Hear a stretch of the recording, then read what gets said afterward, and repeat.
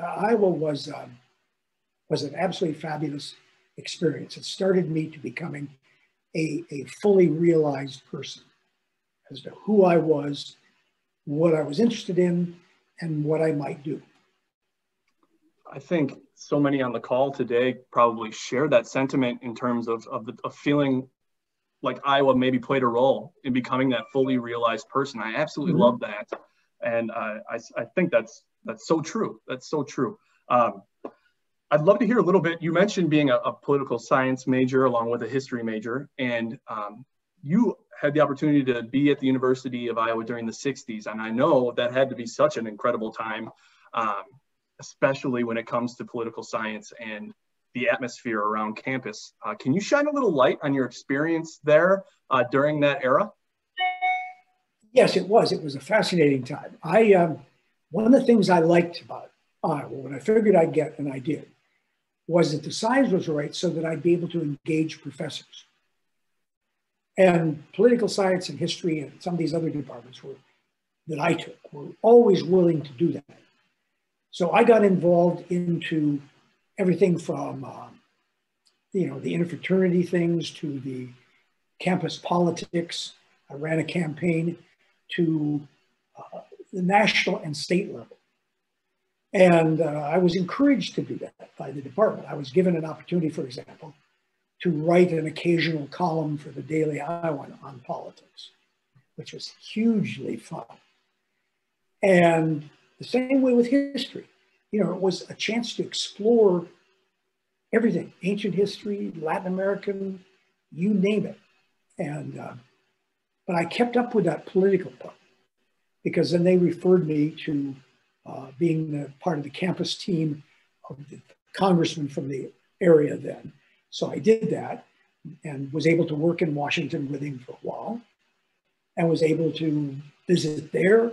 I got involved with other programs that way and was able to go to a leadership program in New York City. So lots of doors were opened by my activity. Gosh, and got to know lots of people that way. That network, that network that was developed and grown right there from your time at the University of Iowa, obviously the ripple effect that it had on your life, on your career, that's just outstanding. And I appreciate you sharing a bit about that. Moving into looking at your career, it's the resume I know I touched on.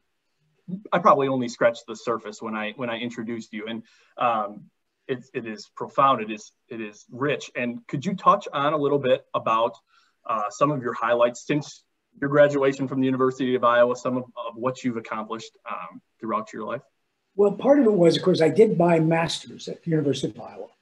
And Malcolm Rohrbaugh, my professor, I still see him from time to time.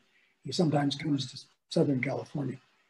So there was that. And then there was that connection that way. And then when I graduated, or was ready to graduate, the congressman had been reelected. So he asked me to join his staff then.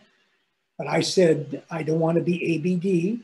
So he said, well, let me know when you're ready to find something. So when I said, would you write me a letter of recommendation? He did. And I think that's what helped me get a job in Washington, D.C. So there was, that kind of connection again. Absolutely. The kind of the relationship building that's done between professor and student, between student and student, between the extracurriculars that you participated in. It's just, there's no end. It's so interesting to see the web that kind of spans upon after graduation, that you can kind of you can follow back to a specific moment at your time at the University of Iowa. And then you meet those people and you make the other connections. Well, it was the Library of Congress, the Smithsonian, and then that ripple effect goes out, because during that time, I began to find the things that led me not only back and forth into academics, but also I found out that I liked fundraising. So that helped my career as well, because I've been a museum director and I've also headed several foundations. So it's been the ability, I think, to adapt, to sort of reinvent myself, because I've met so many, I started at Iowa learning to meet people from other parts of the United States, New Jersey or California or London or wherever they happen to be from. And that's an incredible experience. That's amazing. And you touching on a little bit about, you had mentioned the opportunity that you were afforded to work in Washington, D.C. Can you share a little more about your time working with the congressman? And I believe it was, correct me if I'm wrong, Congressman Fred Schwegel, is that correct? Yes. Yeah. Could you touch on a little bit about your time then? Yeah, a fabulous time. He and his wife Ethel were just wonderful people, absolutely wonderful.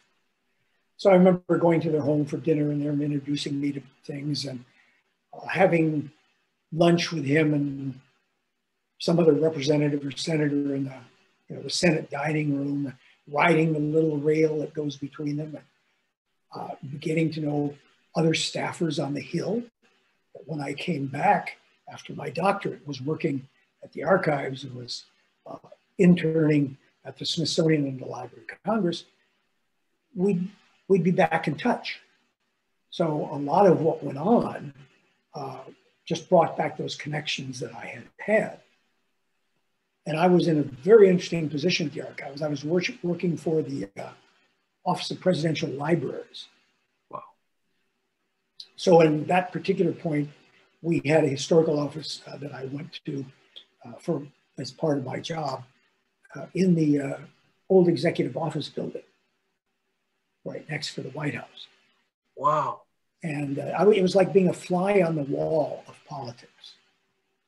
Even in the elevators, people you would see. I mean, it's a very exciting milieu. I can only imagine what you learn day to day, hour to hour, minute to minute during your time there in DC. I don't want to bury the lead. Obviously, I think one thing on everybody's mind right now is chocolate. I think they're excited about this program to learn a little bit. And I would love to learn from you on how, obviously your resume is tremendous, and the experience that you've had through many different positions. You mentioned being a fundraiser, being a collections manager for museums. Where did your passion for chocolate stem from? And how did you kind of take that path in your career? Well, my first taste of it was just like everybody's. I was probably 5 or 6 on my grandmother's dairy farm in Wisconsin. In a separate room, she had a wood stove, which she would use exclusively for baking, because she knew it could rise here, or you could put it there, or however. And because I guess I was the quietest grandson at the time anyway, she would invite me to come in when she did some of the rolls. And she would always put a piece of chocolate in there. And that's, then it would melt. It's very French. Even today, I love, perhaps in the morning or the afternoon, take a piece of toast and put some thinly sliced chocolate on top of that and let it melt a little bit, maybe with a little butter underneath it. Great snack. But anyway, that sticks in your mind, and that's what happens. The ingredients in a cacao bean are the perfect combination for your brain. It's about 55% fat, about 50%, varies a little bit depending upon where the bean is from, solids. So you get all those things like serotonin and theobromine and the dozens and dozens of vitamins in there and the magnesium, and the brain picks up on it and stores it. It loves that combination. So then the brain will tell you that you need that when you maybe see it, or particularly, and it's been tested this way, if somebody gives you chocolate, because of that good feeling that you get, you're inclined to be more open to them, which is one of the reasons chocolate was so popular when they were courting back in the late 1800s. And still people exchange chocolate as a gift for different reasons. So you get that and you never forget it. Culture, which sticks. While I was in high school, invite friends. It was usually probably just a batch of spaghetti or something, but I always would make a chocolate dessert of some kind. And that carried on after I went to the graduate school and then got married and had people in for dinner. I loved to entertain from the time. One of my cookbooks is loaded with autograph. I mean, people signing it going way back.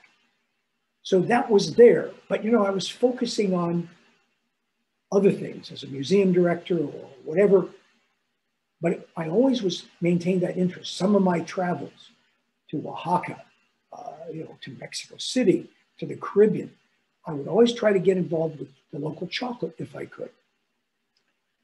So finally, after going through a number of these things and leaving my final job in San Francisco, I said, I'm just going to get away. So I moved to Hawaii. And there I got to know growers and I got to watch the process, and I'd been tasting more. But dark chocolate, which is the best, really is an attraction for us only within about the last 30 years. So it was an opportunity. So then I had an opportunity to come back here and to study as a reader at the Huntington and begin my research. And then in 2015, I was able to join the Osher Lifelong Learning Program at UCLA as a lecturer. And of course, it had to be on chocolate. Absolutely. Tastings in every class. And I will Skype or now Zoom in growers or people from around the world. And so, because most people come to a class like that, or come to listen to me in a private lecture, whatever it is, and they know they like chocolate, but they probably only have had chocolate candy. And that means you're getting almost 98% sugar and maybe a few nuts and things. So once you start them into it, then I try to take them through the steps of where it came from, why it was processed, why it's so wonderfully medically. Because it was only a couple of years ago, they started to test it for Alzheimer's, and that it may be able to have some effect. Excuse me. So I would say to your audience, the first thing you do if you like chocolate, pick up the bar if you're buying artisanal chocolate and read the wrapper. And if it doesn't have 70% on it on the front or the back, and if it starts out with sugar as the first ingredient, forget it. You're not really having chocolate. So that's why. But it is the world's most craved food because it offers the body and mind so many things that the brain loves. Absolutely. And, I will say in my personal life, I'm a novice when it comes to chocolate, but I will say now moving forward that I will be substituting that breakfast of champions bowl of Wheaties for some toast with a couple pieces of chocolate. You've inspired me in that regard, Lee. So thank you there. But it's so interesting. What was that? I'm sorry. Higher percentage. Higher percentage. And that's the important part. And also it's so interesting to you're not getting the flavanols.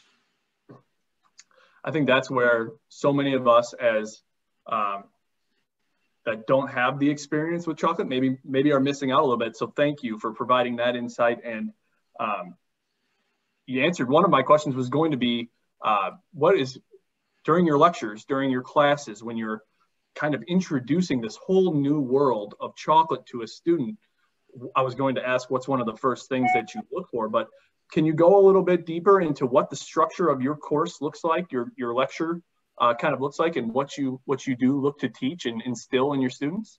Well, I try, I teach varieties of the course. I teach everything from the 5,000-year history of how chocolate conquered the world to tasting courses or short courses. But it's one thing, you can talk to them, you can show them pictures, you can have people talk to them. But from the beginning, I want them to taste it. Because usually what they've had is maybe a Hershey's candy bar, let's say, which has 1/10 of an ounce of chocolate in it, in the milk chocolate. So you're not getting much chocolate. You think you are. So it's a combination of taste and learning about the culture and why it is so attractive to people. And then learning about the different kinds, because it's like wine, it has terroir. It depends on where it's grown and what the conditions are. And it only grows 20 degrees north or 20 degrees south of the equator. And even there, the beans will differ. So you can get really technical but I try to cover it so they have plenty of time for questions, not only of me, but of the people that make it and growers and so forth. So that's just sort of a quick summary. Absolutely. I'm so thankful that you can provide that. And that's an amazing, I wish we had that course available to us. Maybe with the Zoom technology, we can Zoom on one of your courses at some point, because I think it would just be incredibly interesting. And, but you mentioned being available for questions to your students. We've had quite a few questions come in the Q&A. And so I would, again, to anybody out there that has a question for Lee, please enter it in there. We'll be sure to try and get through as many as possible. But Lisa, one of our viewers, she asked, I've heard about pink chocolate in recent years, and I think I've seen some of that as well as a thing to enjoy. Can you tell us a little bit more about where pink chocolate comes from and how it's processed and what gives it that color? Well, it's a design program that was started by some of the larger manufacturers. Okay. And it's still used, I mean, by artisanal and others, because there's there's white chocolate, which is basically not chocolate at all because it's all the cocoa butter. And then you have the pink, you have dark, and the dark varies from FDA standards all the way to 100%. But that one is, to me, not my favorite chocolate. Ooh. Simply because I don't think it provides you with enough of the real chocolate experience. I will say, I tell my students, it's not my taste, it's your taste that you have to satisfy. So I'm glad she's trying it, but I hope Lisa will go and try.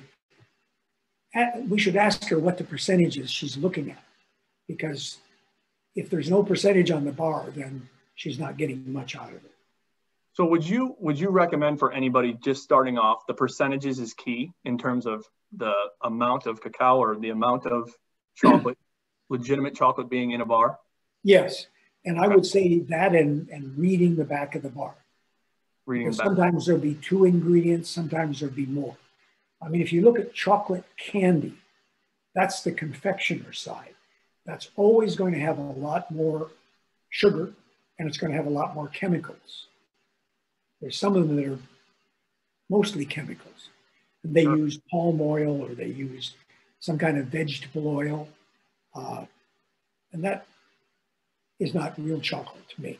Well, you may have just answered this by what you just said, but we had another question come in from Jay, actually a leader of one of our Iowa clubs in the central Illinois area. Special shout out to the Bloomington Normal area there.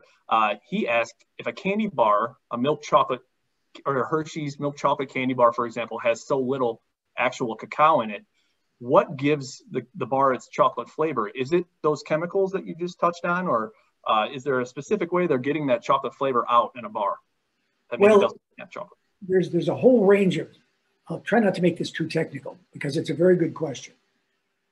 But there's sort of the poor man's chocolate, which is forastero. That's what the manufacturers use. You're going to get a chocolate flavor there. But most of it is an illusion because it has so many other ingredients in it. It's not that it doesn't have a flavor, but that's why you have to look at the better beans and the higher quality to really get what chocolate is. And it can be fruity, it can be floral, it can be earthy. There's something like 500 flavors in a cacao bean, in a chocolate that you can get. Not in a bar, but you can possibly get. So yeah, I would say to him that he's definitely getting some chocolate, but what he's mostly getting is sugar, powdered milk probably, and maybe a little cocoa butter, maybe some palm oil, maybe a vegetable oil. That's mostly what he's getting. And the reason men in particular chew it a lot and gulp it is because they think they're after the chocolate, but they're really looking for that sugar. Okay. I know we probably become conditioned. Sorry, I did not mean to cut you off there. We probably become conditioned to, there's so much sugar in so many of our foods. Yes. I think maybe is that where we kind of lean or just automatically go to, where our brains are almost conditioned to hunt that? Oh yeah, I mean, There was a French doctor in the 1740s who first said if you have too much sugar, it'll kill you, meaning white refined sugar. And yet, from the statistics I've seen, the average American consumes 42 teaspoons of sugar a day. Now, that's besides what they may get in natural sugars. So yes, sugar is and it'll change your digestive system as well. Just amazing. Just another reason to shift and to try and find the real deal. So yeah, that's amazing. Another question we had come in is, through your travels, we touched on a little bit in the introduction of where you've gone. You mentioned moving to Hawaii. Mm-hmm. Where has been your favorite place so far that you visited in the world of chocolate, that chocolate's brought you to? Well, it's just like I say when my students ask me what my favorite chocolate bar is, I will usually say, well, on any given day, I may have 10 or 12 that appeal to me because I am trying to taste. But there's some experiences that are just well worth it. For example, if you go to Hawaii, you get a cacao that ranges everywhere from what they call the Pluto of cacao, because Kauai gets so cold, it almost doesn't grow. The Big Island, the main island, again, it's that terroir. Taiwan has some wonderful chocolate because it's grown in the southern part of it. The cacao from the fine flavor cacao from countries like Colombia and Peru and Ecuador is extremely good. And to all my other chocolate friends out there, I'm not denying that there aren't wonderful other chocolate areas. And going to Paris, there's something about going to Paris. But the Parisian, the fine French chocolate makers give you a whole different experience. One of the best in the world is in Copenhagen. And absolutely fabulous. So there's an Australian family that I know in Nicaragua. Great chocolate. Another acquaintance is in the cloud forest areas of Mindo, Peru. And that gives you a different flavor. So as you travel, like if you go to Oaxaca, that was that area of Soconusco. And so that was where the finest chocolate in ancient times came from. So much so good was it that the King of Spain had to keep it in his crown jewel area for 300 years. So you have to taste, folks. If you go to Grenada, there's some wonderful chocolate there. Trinidad and Tobago, these countries in that zone around the world, from 20 degrees north and 20 degrees south of the equator. If you're in any of those, Fiji, Guadalcanal, the Solomon Islands, any of those, you should try the chocolate. 100%. And I think we've just created the ultimate bucket list of places to go. I don't know if it gets any better than that. A question that came. Go ahead. Sorry, go on. No. I was just going to say, have an Iowa alumni chocolate tour somewhere. I think you've just written come up with our next alumni engagement program, and we're all able to get together in person again. I know my colleague from international programs is on this show, so I think we could lead the way in terms of a debut program as we come back. I don't think it would get any better than that. I would be interested to know, very much so, what Iowans, what alumni of the university are involved in the chocolate business. Sure. Because it is practically a $190 billion a year business when you consider all aspects of it. And there are people globally. So if any of you are out there, I'd love to hear from you. Absolutely. If there is anybody on the call today, please mention that in the question and answer portion here. We had another question, and we probably got time for just a couple more, but I had a question come in from Carolyn, who I think this stems directly off of what you touched on in terms of your travels. How does climate change impact the production and growth of the cacao bean? It obviously plays such a huge role. How does it? Well, for example, right now, one of the areas that's hardest hit is Africa, which produces about 70% of the world's chocolate, cacao for chocolate. And it's in a combination of sort of the temperatures are shifting, the rainfall is declining, and the cacao tree is a very vulnerable tree. It doesn't like too much water. It doesn't like too dry, doesn't like it too hot, doesn't like it too cold. It's a member of the evergreen species. So that growth area is going to be shifting. It'll probably never go away. It's just, for example, in Japan, they have greenhouses, specially constructed and typhoon-proof to grow some cacao. So it doesn't mean you can't grow it someplace else, but it's extremely difficult and costly. But yes, climate change is definitely going to alter the taste and the growing areas. It started. No one knows for sure. It's not going to go extinct, though. Well, it's so interesting to see, and you touched on this very well, how climate change is going to play a role, but how different climates also play a role in the travels that you've done. You had also talked a little bit about how chocolate was used in courtship, and a question that came in that kind of makes me think about that is, we had somebody ask a little bit about wine tasting and how your description of chocolate tasting reminds them of wine tasting, and how those two have really paired many times throughout history, chocolate and wine. Can you talk a little bit about how those different flavors kind of complement each other and why they complement each other, how that even comes about? Well, again, it depends upon that combination of terroir and the chocolate. Some wines, like I have found most white wines, do not really go with chocolate. I think one of the best things that goes with chocolate, if you're drinking, is a dark beer. They're natural. In fact, a number of manufacturers put chocolate in their dark beers. Chocolate can be paired very nicely with cheeses. So there's a lot of things you can do with it. But again, it's that sense of, well, just, it's like anything else you taste. Would you put mustard on a strawberry? Well, probably not. But that doesn't mean you shouldn't experiment. I know of a cider maker in Long Beach who is developing chocolate in cider. So I'm interested to see how that comes out. This chocolate festival I'm working on, we are going to have a dark beer tasting with chocolate and probably with cider. I love the idea of how versatile chocolate is with not only beverages, but also foods, cheeses you mentioned. It's just incredible. And it's another aspect of discovery for each and every one of us to find what you like. You mentioned, would you put mustard on a strawberry? Probably not, but there's somebody out there that maybe absolutely loves the combo, and you could maybe find the same with chocolate, with cheese, things like that. It's incredible.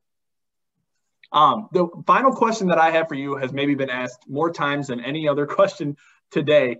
And then this may be the toughest question of the day for you. It might be like picking your favorite family member. What is your favorite chocolate? As I say, there's usually about 10 or 11 or 12. I think one I would definitely Les Maisons du Chocolat in Paris. That's one of the finest bars. If you're in New York, or there's a couple other cities, you can stop by their shop and get a cup of hot chocolate. And remember, there's two different kinds of hot. There's hot cocoa with cocoa powder, and there's hot chocolate made with a chocolate bar. You could do that at home. You don't even have to buy, whisk it yourself. So I mentioned that. There's some Amade from Italy. I just had a really fine couple bars from Hawaii, from the north coast of Oahu. It's awfully difficult for me to pick out some. The best thing for you to do is look up some of the companies that carry a wide range of chocolate. And there are a number of them. Caputo, in Salt Lake City, you've got Chocolate Covered in San Francisco, just to name two. There's stores all over that have a huge selection. If they go to my Instagram account, they'll see some of the tastings I have done and some comments on it, and they may find something they like there. Yeah, I'm so glad you mentioned your Instagram page, because I know there were a couple of additional questions that have come in. I want to be appropriate of your time, of everybody's time today. And I know in speaking with you that your Instagram page is the best way to kind of, you always welcome direct messages from anybody following the show today. Please check out Dr. Lee Scott Theisen at chocolate_guru. I don't know of a more fitting title for our guest today. And before we head out, I do want to let everybody know that Chat from the Old Cap, we are a weekly series. We're so honored and excited to be able to talk to amazing alumni from the University of Iowa, like Dr. Theisen today.